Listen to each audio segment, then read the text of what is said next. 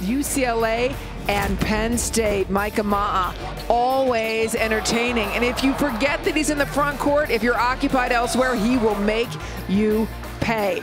This is only part of the greatness that was Micah Ma'a. He also had 6 digs. But JT Hatch must be on the floor, according to UCLA head coach John Speraw. And it's because he can hit from anywhere, he can dig, and then roundhouse. Ridiculously entertaining is JT Hatch. So UCLA with a win over Penn State in 4. Action continues Saturday for day 2 of the AVCA Showcase.